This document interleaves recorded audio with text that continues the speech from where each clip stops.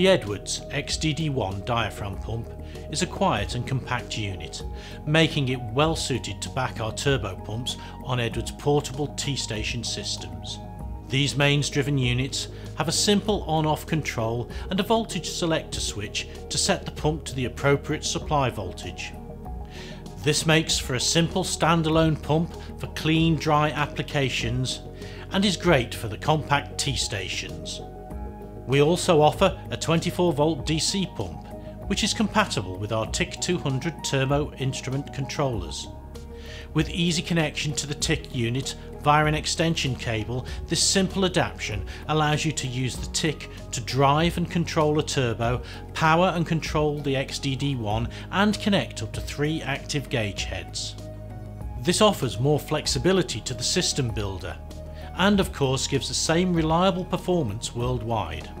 We are now pleased to introduce the Mark III version of the 24-volt DC pump.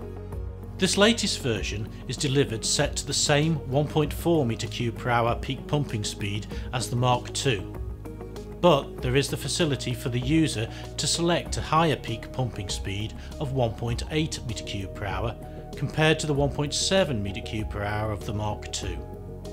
In both cases, we trade a little ultimate vacuum performance for this selectable increase in peak pumping speed. For those who wish to adjust the speed, the user can select a 0 to 10 volt input or a pulse width modulation input.